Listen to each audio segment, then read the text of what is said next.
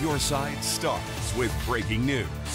Breaking news just into the 6 on Your Side newsroom. A Treasure Valley High School teacher is arrested, accused of having a sexual relationship with a student. 26-year-old Rebecca Mason Kales of Boise faces 6 counts of sexual battery of a child.